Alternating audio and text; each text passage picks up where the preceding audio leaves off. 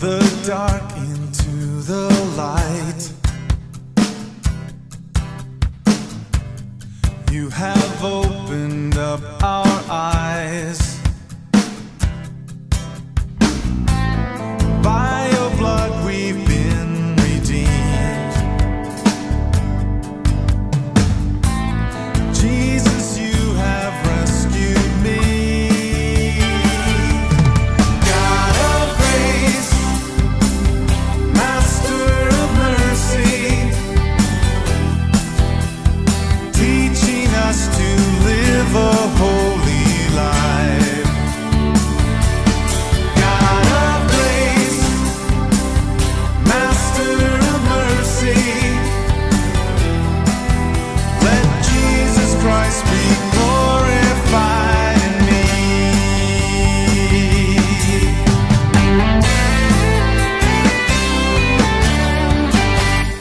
I'd like to welcome you to our program, Truth for Today. I'm Pastor Steve Carr of Calvary Chapel in Arroyo Grande. Today we live in confusing times. However, God's Word can be a tremendous source of strength and guidance to those who believe. I'd like to invite you to join with us as we study through God's inspired Word. God has many truths He would like to communicate to you, but His greatest desire is that you might know Him and the love He has for you. He spoke through the prophet Jeremiah and said, "I have loved you with an everlasting love." These words reveal how long He has loved you and how much He cares. If you will open your heart to Him, I am confident that He will reveal Himself to you and greatly encourage you today. Luke chapter 1, and we're going to begin in verse 5 this morning, looking at a subject that I think we can all relate to, the struggle of faith, the struggle in finding answers to our prayers. Now, this particular story that we're going to study this morning is how Luke determines to open his story of the life of Christ. He begins here with these first few verses as a very simple introduction as to why and to who he is writing to. But now he begins this gospel account in earnest. He describes here for us the birth of John the Baptist and then the birth of Christ. And so he begins here with a godly couple, Zacharias and Elizabeth, the parents of John the Baptist, and their struggle of faith. Read with me these first few verses, verse 5.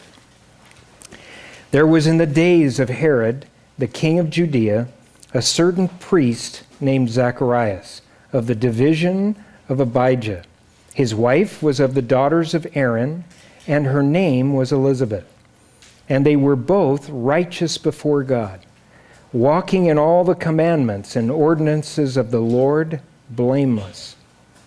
But they had no child, because Elizabeth was barren, and they were both well advanced in years. So it was that while he was serving as priest before God in the order of his division, according to the custom of the priesthood, his lot fell to burn incense when he went into the temple of the Lord. And the whole multitude of the people was standing outside at the hour of incense. Now it's interesting here that Luke begins with the godly people that would bear this child. This couple, you can see very clearly from the outset, had a true relationship with the Lord. They prayed, they sought the Lord, they walked with Him to the point where the Scripture declares them as blameless before Him. Now it's important, I think, to note this because there's a word here, verse 7, that begins this particular verse, but. But they had no child. Now it's important, I think, that you note that this was a godly couple that was in love with the Lord, that had a true relationship with Him, because in those days and in our days, when there is sickness or there is no children in a family. Many times people say, well, I think there's some hidden sin in those people, or there's something wrong with them. But notice that it declares here, and in verse 6, and they were both righteous. Both of them. Again, I think the scripture makes this clear because many times when a couple goes childless, then someone says, well, it must be the woman. It must be her fault. But it makes very clear here that both of them had a right relationship with God. In Genesis 15:6, it declares that Abraham believed God and it was accounted to him for righteousness. And so this couple believed in the Lord because the scripture declares them as righteous. They believed in him to the point where they walked in his commandments. There wasn't a bunch of talk, but they had a walk that was in harmony with their belief, to the point that the scripture declares them blameless. Now, what does that mean? This is a term that is used many times in the New Testament, and it is essential that you understand what it means. Because it does not mean that they were perfect or that they were sinless. That is an impossibility for human beings. But it declares here that they were blameless, as the scripture declares you are to be blameless as believers. Read with me this passage in Philippians chapter 2, verse 14 and 15. It says, do all things without complaining and disputing, that you may become blameless, harmless, the children of God without fault, in the midst of a crooked and perverse generation, among whom you shine as lights in the world. Now notice the command. He says here, do not complain or dispute. He doesn't want us as murmurers, complainers, being aggressive, angry individuals who are disputing with other people all the time. If so, we are not blameless. But if we choose to love and to trust the Lord and to commit those things that are problems and seek reconciliation with those that we have problems with, then we are true lights in this world because we are different from this world. Thus, we become blameless. The word blameless literally means one who is not deserving of censure or condemnation, being condemned for something specific that they are doing. It means that they were not walking contrary to the law of God in any respect. It doesn't mean that they were sinless. It doesn't mean that they were perfect. But they were obeying the Lord's commands as best they knew how. Now, if I see that this is the meaning of what blameless means, and this is the result of really walking with the Lord, believing in Him, walking in His commandments, then I need to be I need to recognize personally that this is what the Lord wants me to do. He wants me to be a light in this world. And in comparing this passage in Philippians chapter 2, verse 14, it's very clear that this is what it means to be blameless before Him. Now, it's important that when you see this couple and you see and acknowledge what people say when there is sickness in a person's life that's a believer, or they go childless, that there's some kind of hidden sin or some kind of hidden problem. This is why it's taking place. I have heard people say this many, many times. Especially when I go to someone's hospital bed and I'm praying for them and they tell me what someone else that has just left their hospital bed has told them. That they have some hidden sin that they need to confess, and that's why they're there. Such an encouraging thought. And so I just encourage people, look, this is not the instruction of Scripture.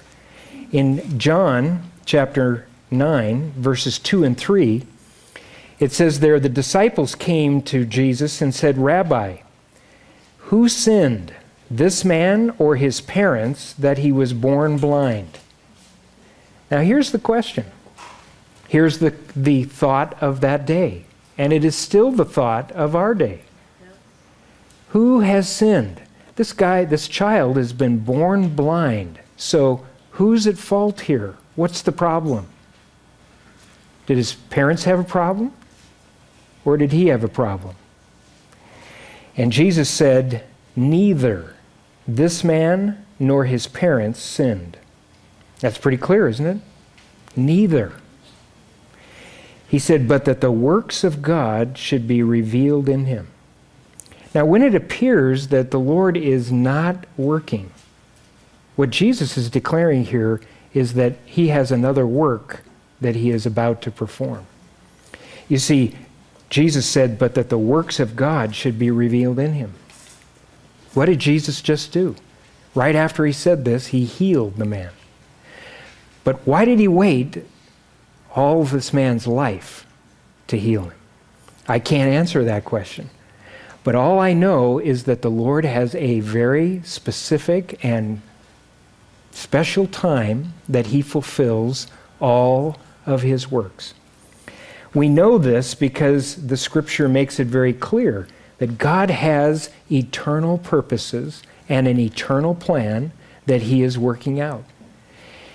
When I don't understand his plan, and as I'll say probably several of you here today, you're probably questioning, I don't get, Lord, why aren't you answering this prayer? Why aren't you doing that? Why haven't you taken care of this? There is a specific reason. There is an eternal plan. Just as in this man who had been born blind, God was working it out, and there was an appointed time to answer that prayer. In my next point, we will look at some of those passages because it is essential.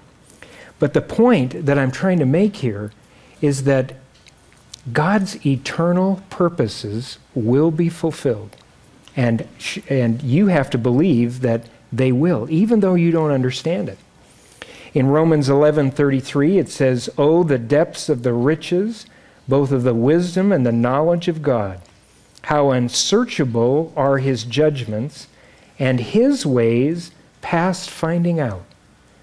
So God's ways, God's timing, God's reasoning is beyond your ability to figure it out. Jesus didn't answer fully why this man had waited all this time, what he was doing. All he declared was, look, I'm going to work a work. I'm going to do something. All of this has taken place so that I can work. So when the Lord doesn't answer your prayer, or he seemingly has missed the boat, I guarantee you he has not missed the boat. He has another plan that he is working out. And it's an eternal plan that you've got to trust and believe him to do. In Ephesians 3, verse 11, referring to the cross, Paul said, "According to the eternal purpose which he accomplished in Christ Jesus our Lord." An eternal purpose, very important, that you acknowledge that even the suffering and agony of Christ himself had an eternal purpose. God was working out, and that eternal purpose was to save you and me. And yet, when people look at that from the outside, when the disciples looked at Christ and what took place in his life, they said, we don't get this. We don't understand this. But there was an eternal purpose that God was accomplishing. And he is seeking to accomplish his eternal purposes in you as well. But the questions always come up. Samuel's parents, they had the questions. Abraham and Sarah, they had those questions. And so Zacharias and Elizabeth had these very same questions. Now notice what takes place in verse 11. The angel of the Lord appears to him. standing on the right side of the altar of incense. And when Zacharias saw him, he was troubled, and fear fell upon him. But the angel said to him, "Do not be afraid, Zacharias, for your prayer, singular, is heard. And your wife Elizabeth will bear you a son, and you shall call his name John. And you will have joy and gladness, and many will rejoice at his birth. But he will be great in the sight of the Lord, and shall drink neither wine nor strong drink. He will also be filled with the Holy Spirit, even from his mother's womb. And he will turn many of the children of Israel to the Lord their God. He will also go before him in the spirit and power of Elijah, to turn the hearts of the fathers to the children, and the disobedient to the wisdom of the just, to make ready a people prepared for the Lord." Now this godly couple, a man, Zacharias, who is a priest, who was fulfilling his service to the Lord while he was there in Jerusalem. Now you have to get this picture because it's really a powerful one. The priests had 24 divisions among them, and there were thousands of priests. These 24 divisions, Zacharias was a part of one. He was in the 8th division of the priesthood. These priests served 2 weeks out of the year, 1 week in the first 6 months of the year, 1 week in the second 6 months. And they served that entire week. They determined how and what they would do in their service to the Lord by drawing lots, and it is described here in our text. It was his lot. It fell to him, which was a tremendous privilege, to go inside of the temple itself, which was divided into 2 sections. The holiest of all, where the Ark of the Covenant sat, and the very presence of God dwelt. Outside of that was a larger room called the holy place. And inside this holy place was the altar of incense. Incense throughout the scripture is used as a picture of the prayers of the saints. This altar of incense sat right before the entrance into the presence of God. And so when they went and they offered this incense there, this was a symbol of the prayers of the saints, and is referred as such in the book of Revelation. The prayers of the saints ascending up before God. And at that moment, when he is offering this incense, on that day, here the angel Gabriel comes to him and says, "Your prayer is heard." Not your prayers, but the one prayer that you have been praying for a long time. That prayer is now heard at an appointed time. Now it's interesting that this is, I believe, a key to understanding prayer. Many times you pray, you petition the Lord, you ask of him, and certain things the Lord answers immediately because they are in reference to you or something personal for your life. But as soon as you start praying for someone else, or other circumstances are involved in those issues you're praying about, now you have the will of another person. Now you have other circumstances and other people's lives involved in that prayer. And sometimes those prayers are not going to be answered according to your will, because God is a sovereign God. If he is not sovereign over answering prayers, and he is not sovereign over what he wants to do, then he is not God. If I can change his sovereign will by my prayer, and I say, I want it today, and you're going to do what I want you to do. Now, I'm sovereign, I'm God, and he is not. Do you see the difference there? Very important. You have to understand that God has a sovereign plan, and he's going to fulfill that plan.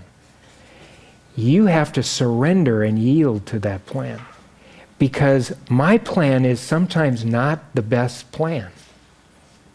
Now, these two people were praying for a child, And this was an issue that they cared about greatly, and they wanted an answer to it. By the angel declaring to him, "Your prayer is answered." You see, Zacharias was still praying, even at this late stage in his life.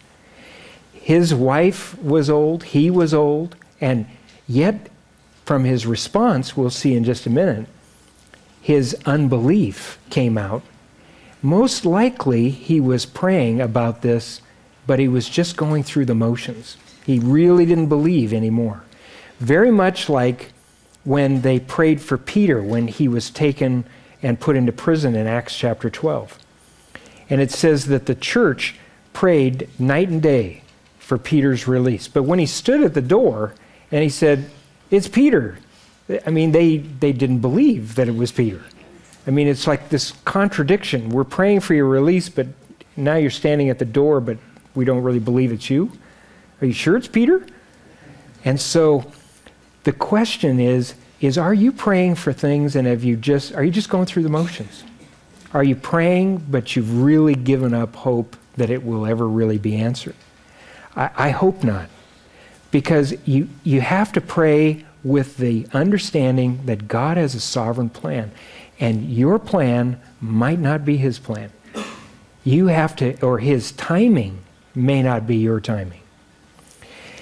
It says in Genesis 18:14, referring to Abraham and Sarah and their desire for a child, God said to them, "Is anything too hard for the Lord?"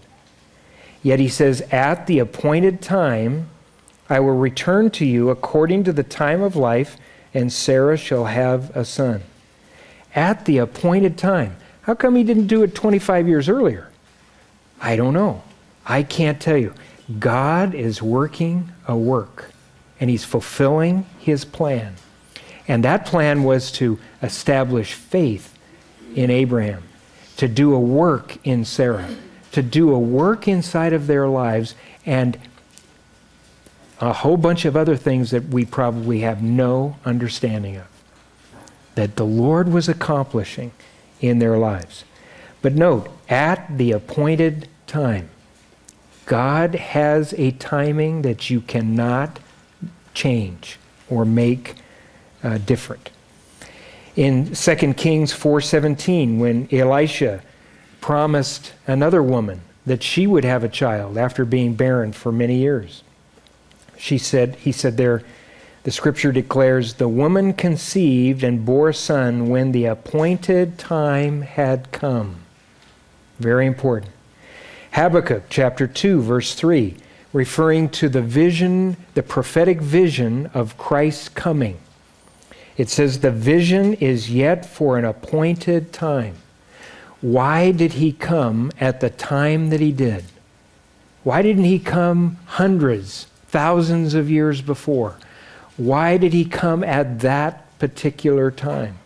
Because that's the eternal purpose and plan of God being established. He fulfilled that prophecy to the day, to the hour, to the minute that God had ordained.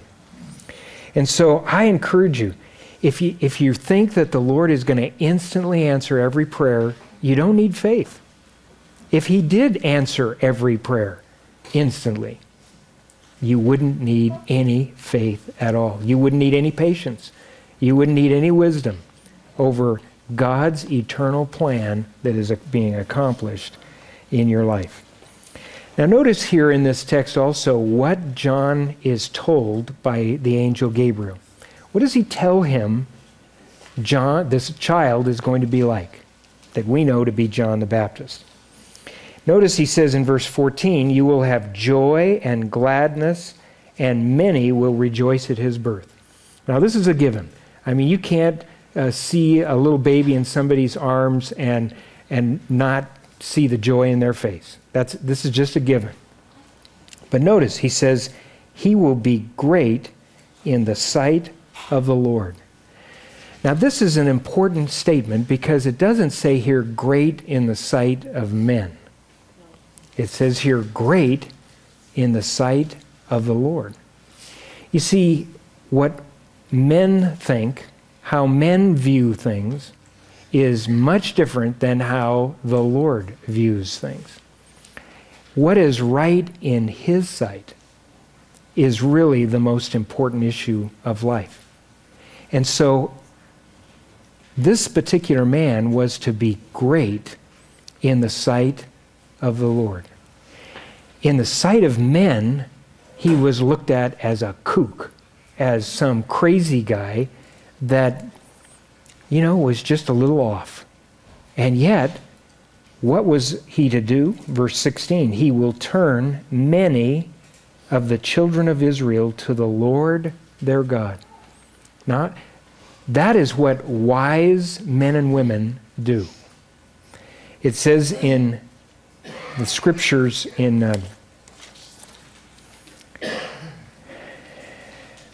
where does it say that in the scriptures?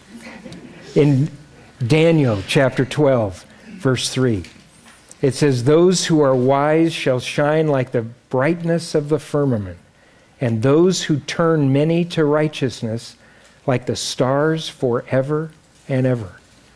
This is why he was great in the sight of the Lord, because he was a man who turned multitudes of people to Christ.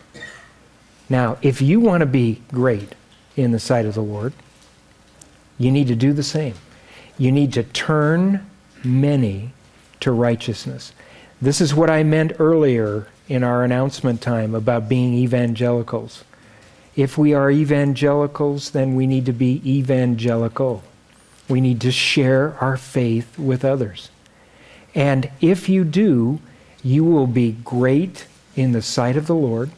You will be, as the scripture declares here, you will shine like the brightness of the firmament, like the stars forever and ever. I'll tell you, it's an eternal reward, an eternal work that you do. Please share your faith, learn how to share your faith, and then communicate to others that are hurting and lost and dying in this dark world.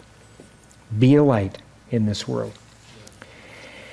In Luke chapter 16, verse 15, it declares there that that which is highly esteemed among men is an abomination in the sight of God.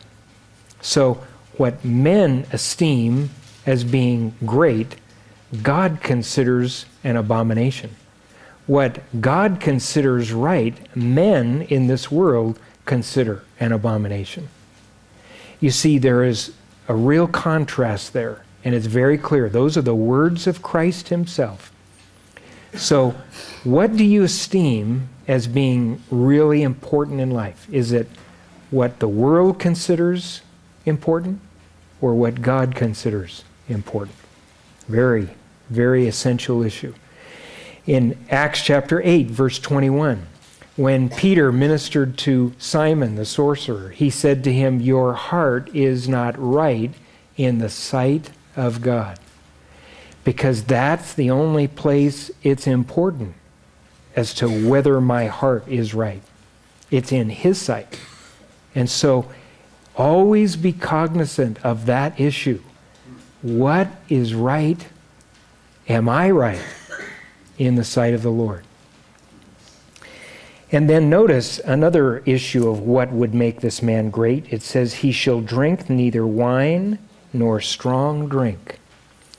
Now, I say this to those of you who are drinkers here, because this is an issue that I believe is very difficult. And I want to share with you just a little personal encouragement in your life, from my life. As a young Christian, I thought to myself, I can still drink. I can still drink my wine. I can still drink my beer. And I can do okay. I can get away with it.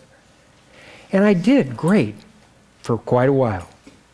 Until one day I decided, well, I'm not going to have dinner tonight. I'm just going to have a beer. And then I'll have another one. And another one. And pretty soon, what took place is, obviously, you know what took place. I made a total raving fool of myself in front of a bunch of people that I was trying to share the Lord with. And I stumbled all those individuals. And I remember that was the last time that I tipped the glass to my lips. That was the last day. Because I remember I got up that next morning and I felt like a total fool. And I was. And I acted like one. All I can say to you is this is what the Scripture says. Proverbs 20, verse 1. Wine is a mocker. Strong drink is a brawler, or will cause you to brawl. And whoever is led astray or deceived thereby is not wise. Now that's not my words. That's the words of Scripture. If you are a drinker, you are not wise. Because one day you will get caught, just like I did. You may go for a long period of time and not. But one day you will. And you'll feel pretty bad.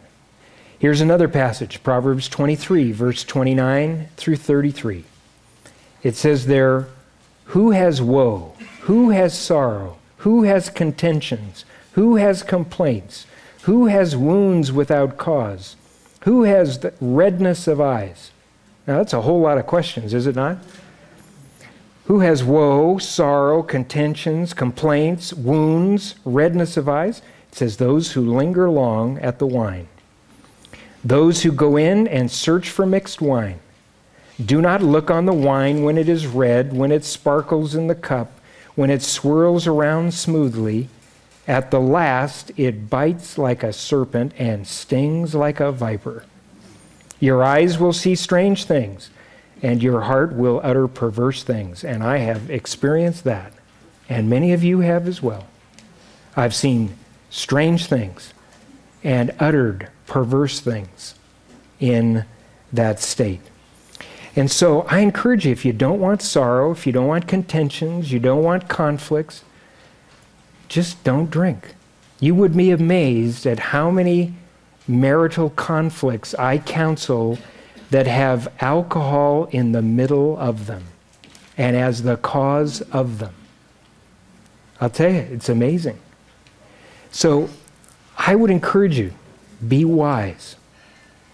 Be wise. And yet, this is one of the things that the Scripture declares made this man great. The next thing that it declares, it says that he will be filled with the Spirit even from his mother's womb.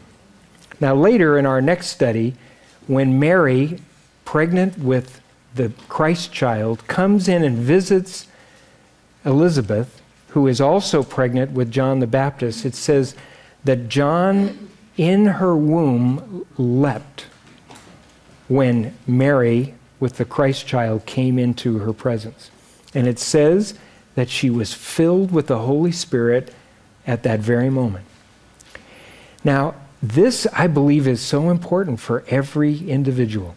Being filled with the Spirit from birth, from the beginning. Pray for your kids. Pray for them right now. I don't care how old they are. Pray for them that they might be filled with the Holy Spirit. And pray for yourself that you would be filled with the Spirit, because that is what enables you to be great in God's kingdom and to do great things for His kingdom. You need, as Paul said in Ephesians 1:19, the greatness of His power to those who believe. If you want to do great things, you need the greatness of His power. It can't happen without it. This is what made John a great man. And then it says last, verse 17, he will go before him. Now who is the him referring to? The Christ. He will go before him in the spirit and power of Elijah to turn the hearts of the fathers to the children. Now when Zacharias heard this particular verse of Scripture quoted, which comes from Malachi chapter 4, a prophecy that is very clear that Elijah will come before the great and notable day of the Lord, and this is what he will do. Now, he's declaring here that John is not Elijah, but that he is coming with the same character and power and anointing as Elijah. And yet, because Elijah is still yet to come. In the book of Revelation, there he appears coming to precede the Lord's return as one of those two witnesses. He is going to come and he's going to precede the Lord's return at his second coming, and he is going to proclaim the gospel in a very powerful way. We know that because prophecy declares it to be. But notice here it says that he will come in the same spirit and power as Elijah. When John was asked, was he Elijah? He said, no, I am not.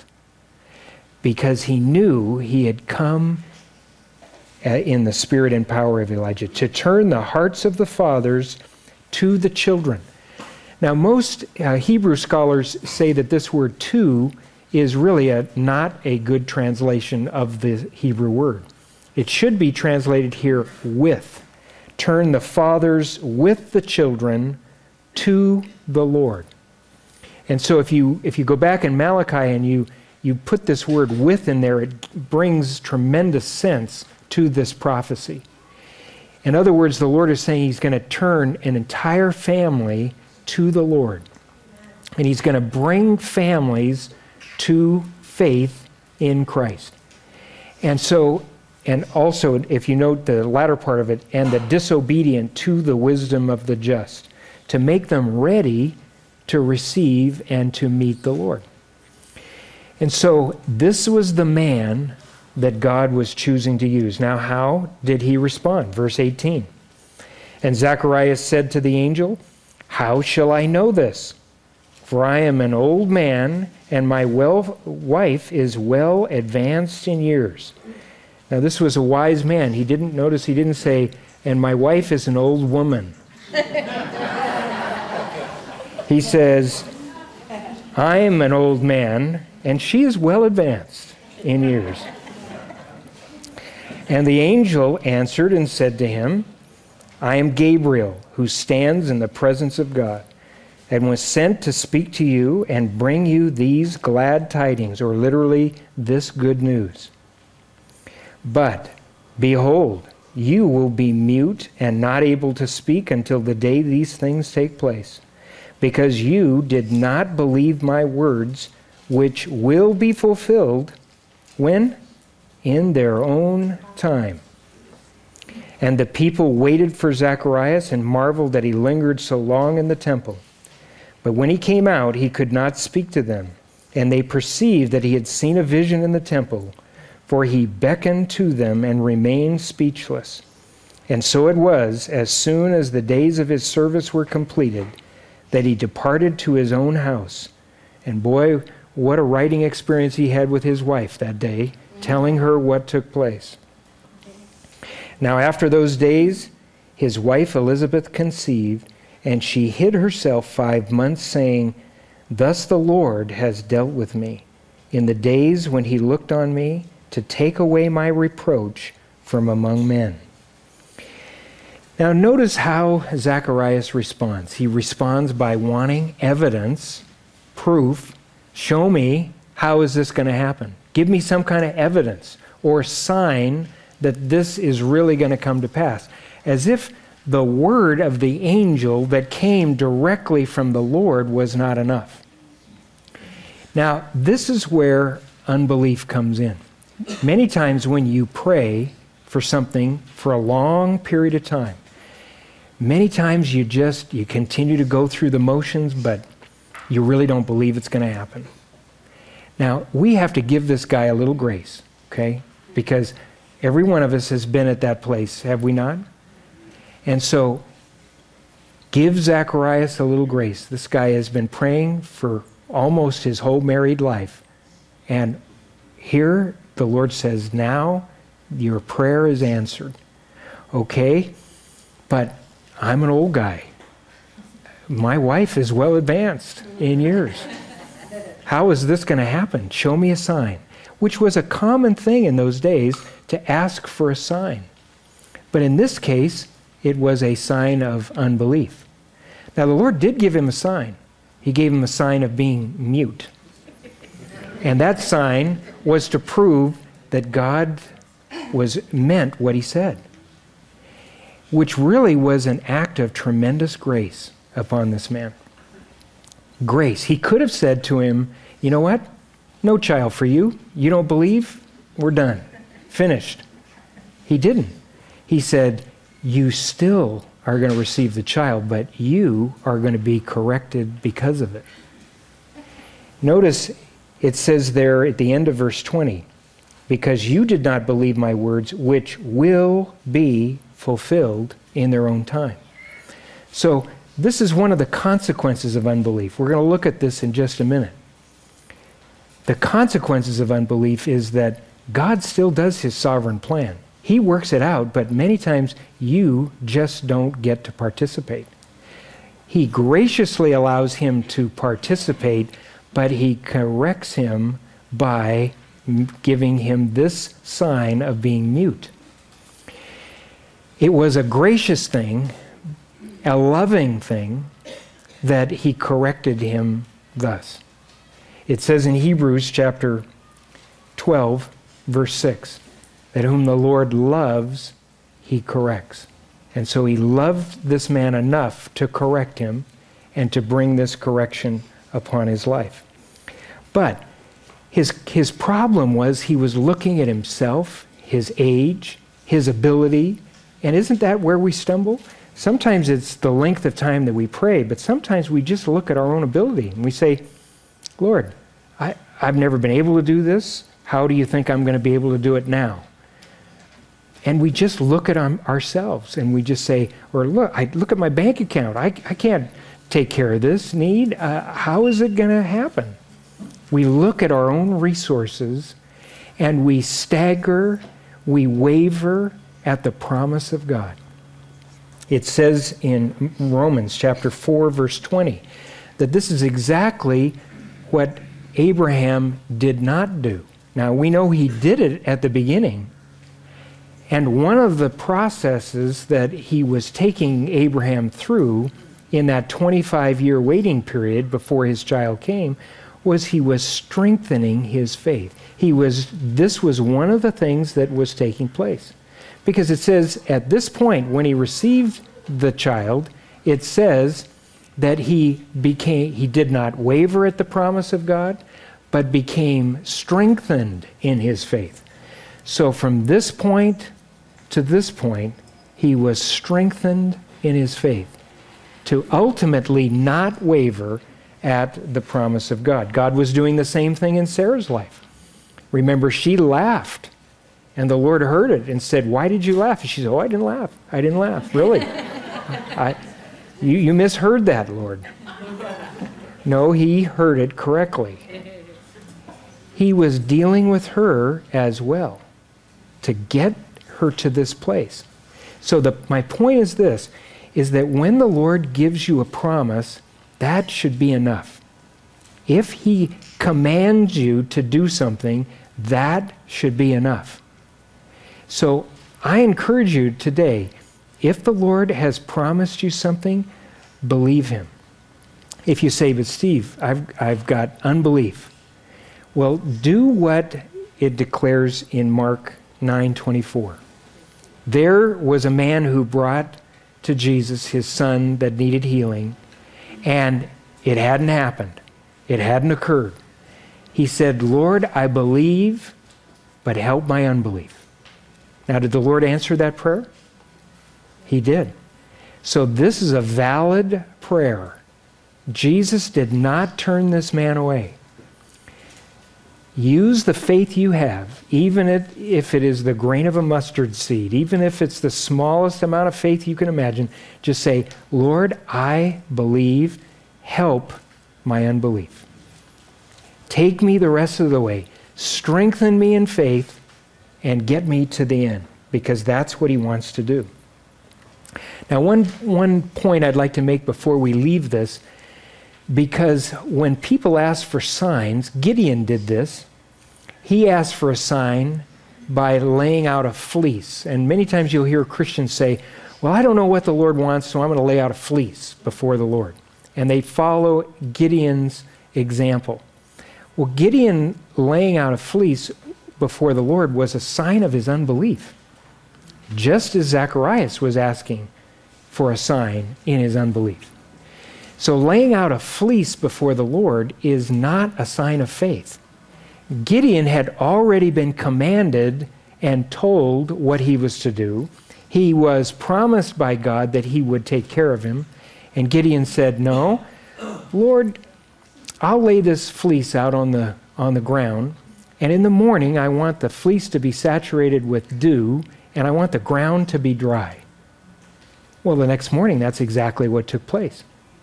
And Gideon went, now, Lord, don't get angry at me. What I want you to do this time is I want you to make the fleece dry, and I want the ground to have dew all over it. Well, the Lord did it graciously. Graciously. Now, Zacharias knew much more than Gideon. He was, to whom much is given, much more is required. Zacharias was a priest. He knew the Word of God. He knew God's promise. Do you see the difference in the way the Lord deals with people? There is a definite reason for this difference. And so where the Lord gives you a promise, believe the promise. Believe it. If He commands you, that's enough, and it should be enough. Just do what He tells you to do, and you know what? The Lord will give you the grace to go through it all the way to the end. If He promises, is there anything that is bigger than God that will impede that promise from coming to pass? Not at all. You know, today I showed you some pictures of our new church building.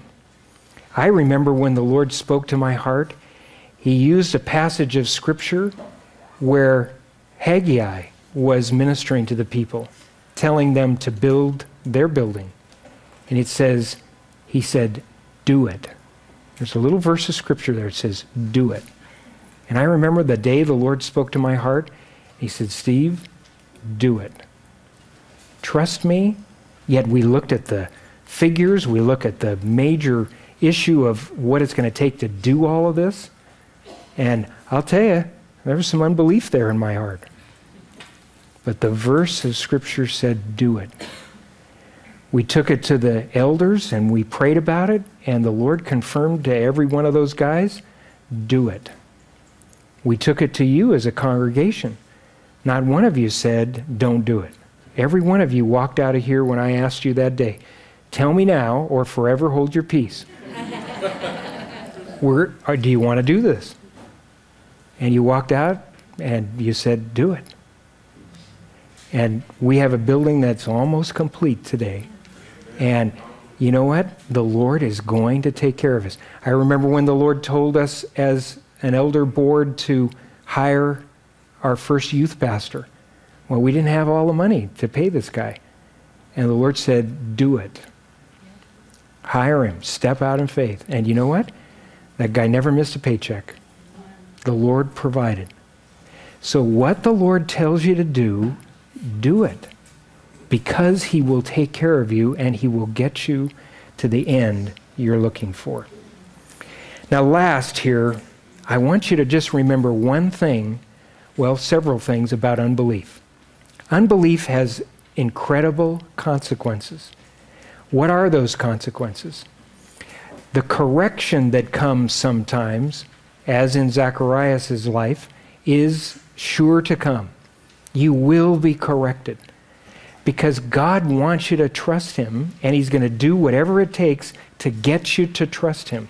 Sometimes people say to me, well, why am I going through the same problem again?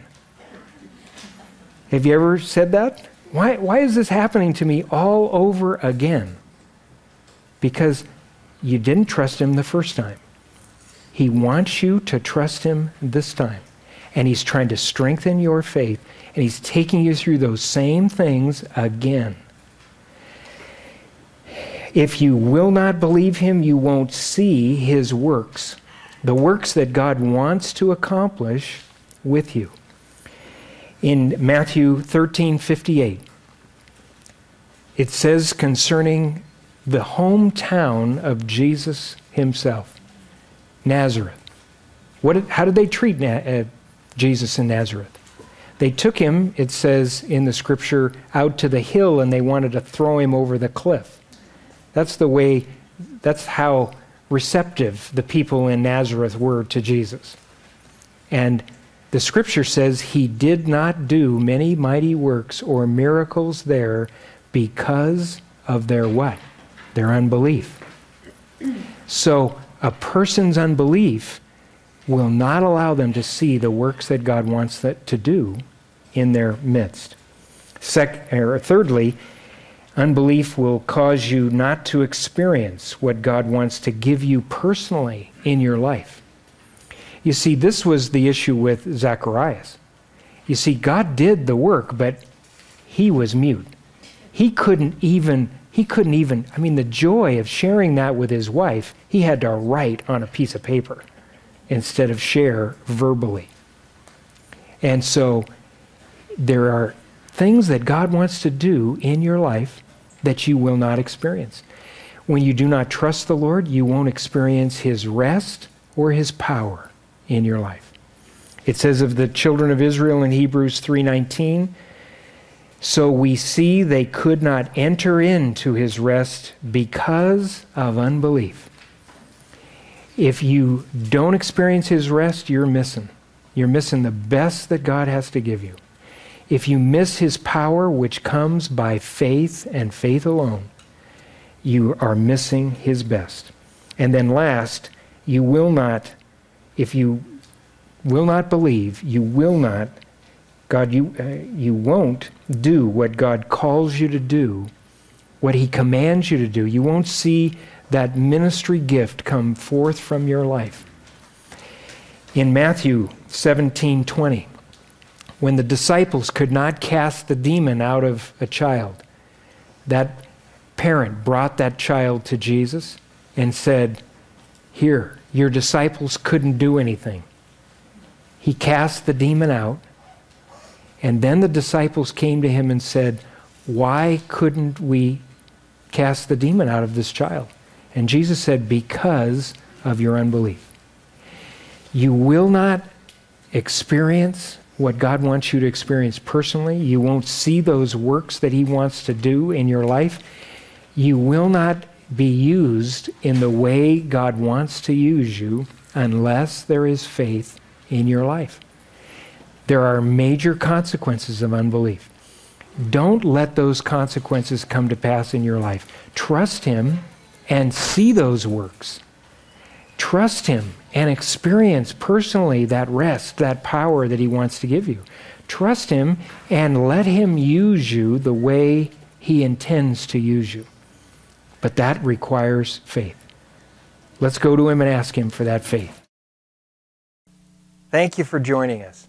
I want to encourage you to apply what you've heard today and mix God's word with faith.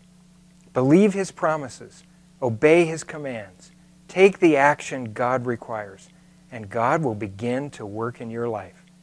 If you have never made a commitment to Christ, I want to encourage you to make that decision today by asking God to forgive you. Invite Christ into your heart. Turn from any known sin and begin to walk with him daily. Jesus said, come unto me, all you who labor and are heavy laden, and I will give you rest. If you would like someone to pray with you, please call our office at the number on your screen, and someone will be there to help.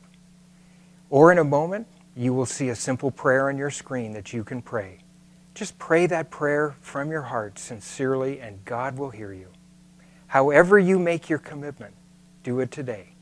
God bless you, and join us again next week for Truth for Today.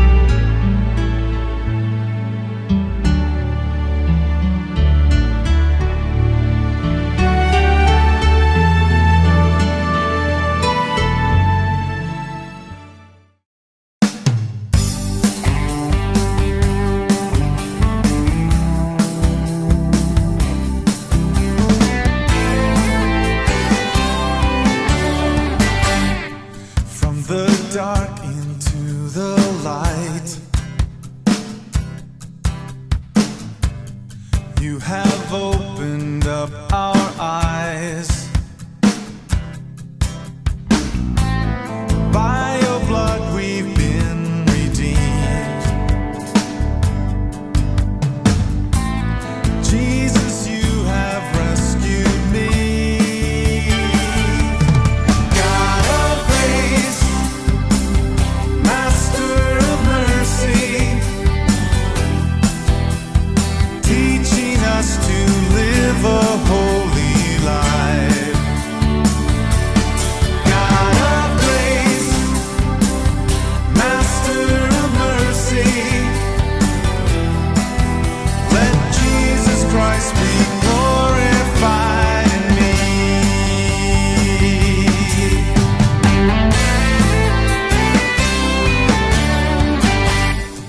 From the depths unto the heights,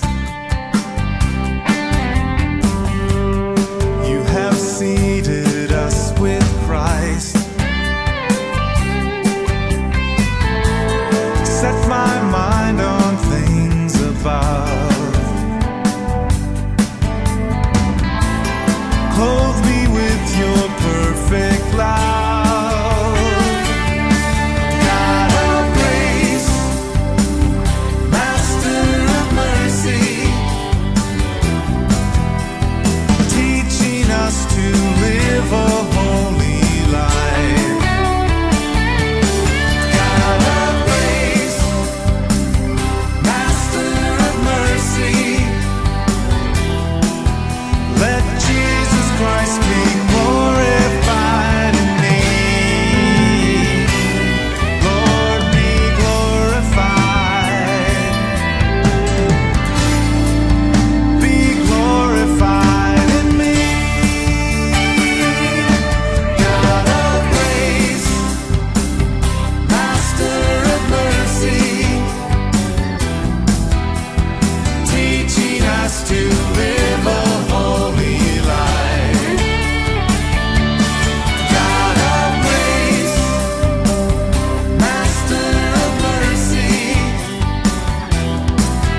let Jesus Christ